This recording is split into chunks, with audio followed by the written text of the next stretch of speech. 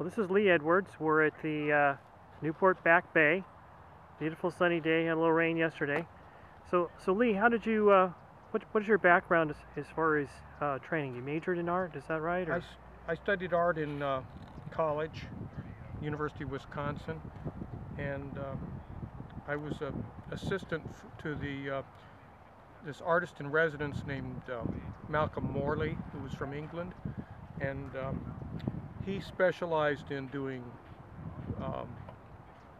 photorealistic stuff, where you take a photograph and grid it out and then reproduce it, and so he was very photo oriented.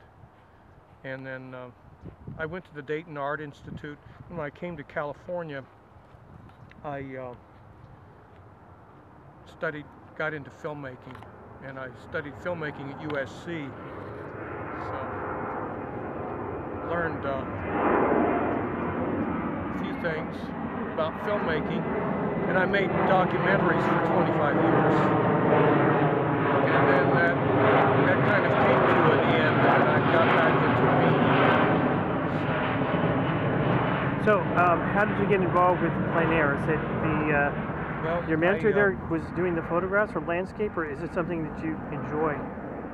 Yeah, I just started. I saw people painting outside, and I just was curious and got to know them, and I joined the California Art Club, and got the equipment, and just slowly started painting outside. And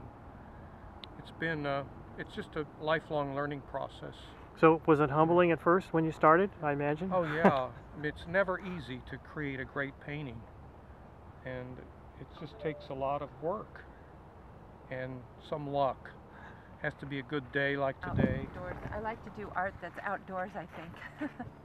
With the sculpting. I sculpt outside, I like to street paint outside, I like to plein air paint outside. As far as the plein air, what do you like about it? Obviously you like being outside. I like being in the elements, like the spontaneity and capturing. It's all very alive. Like you said, what we're painting today is real.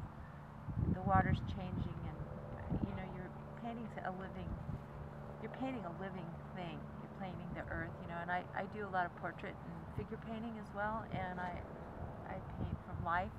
So I like that a lot, because it's not stopped like going from a photograph necessarily. It's something you have to capture.